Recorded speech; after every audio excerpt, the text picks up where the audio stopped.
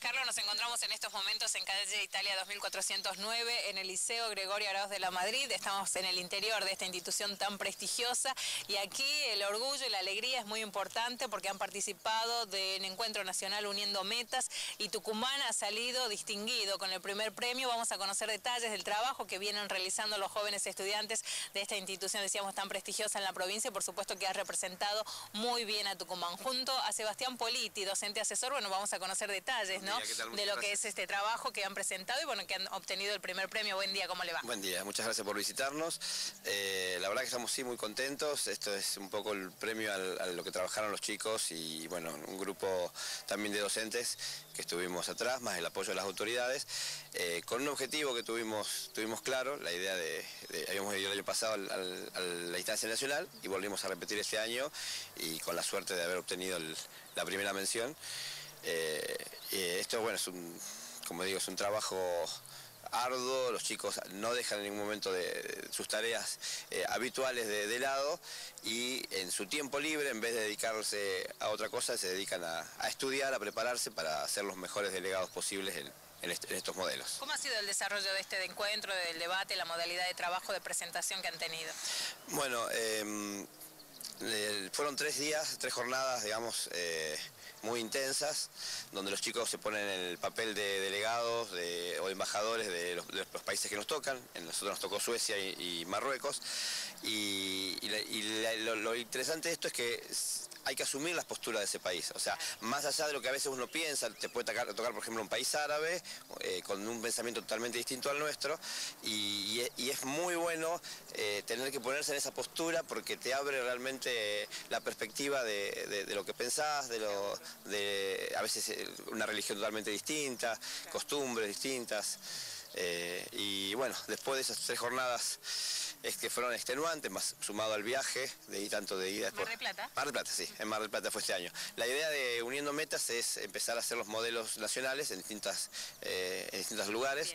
Bien. Y bueno, en algún momento nos va a tocar acá en Tucumán. Seguro que sí. Bueno, vamos a charlar con ellos, con los protagonistas, ¿no? Buen día, ¿cómo estás? ¿Tu nombre? Muy buen día, Mariano Oliver es mi nombre. Bueno, Mariano, contanos qué es lo que ha significado para vos participar, estar presente allí en ese evento tan importante y sobre todo obtener esta primera distinción.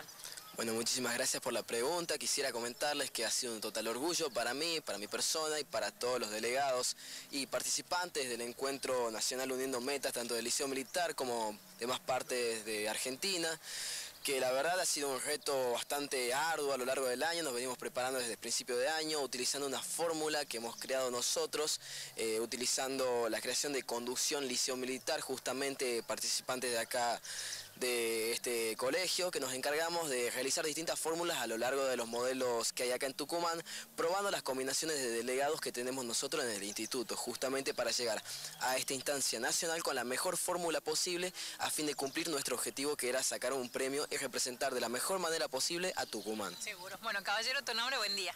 Hola, buen día, soy Facundo García Martoni, capitán del equipo ONU y bueno, muchas gracias por haber venido hasta acá. Bueno, como capitán me imagino que orgulloso. ¿Estaban nerviosos? Contanos cómo se han sentido en ese momento o iban totalmente seguros de lo que iban a presentar luego de un importante trabajo que han realizado durante meses. Y bueno, esto es una selección que se viene haciendo desde hace mucho tiempo. Como dijo mi compañero, se formó un equipo alrededor de un arduo trabajo y un arduo esfuerzo, lo que hizo al final que lleguemos a esas instancias con una seguridad total, sin ningún tipo de miedo. Es una habilidad que se desarrolla a lo largo de los años y es lo que esperamos del resto de miembros del equipo. Claro, seguro. Bueno, ¿y ustedes cuántos son los tucumanos que han participado y cuántos han competido a nivel nacional? Bien, tucumanos que han participado hay varios. Tenemos participantes del Belgrano, de la Escuela Normal y también un chico del Pellegrini que obtuvo el premio de Mejor Oratoria.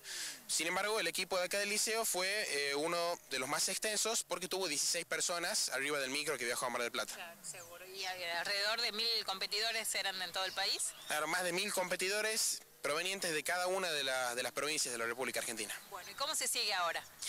Y preparándonos para las experiencias que nos faltan. Tenemos algunos encuentros dentro de poco, como por ejemplo un torneo que va a organizar el Liceo Militar. Y bueno, si se nos permite, un viaje internacional, pero es algo que está, es un proyecto que está pensado solamente, tenemos la idea, pero vamos a ver qué sale. Seguramente lo van a concretar. Muchísimas gracias y felicitaciones, ¿sí? Ahí están, Carlos, ellos son los ganadores, ¿no?, de este trabajo tan importante que está relacionado precisamente con este encuentro nacional Uniendo Metas. Tucumán ha sido elegido, distinguido con este primer premio y ellos son los protagonistas, ¿no? Este trabajo que ha sido presentado y que lo han venido realizando desde hace bastante tiempo, así que bueno, un orgullo para la provincia. Adelante ustedes.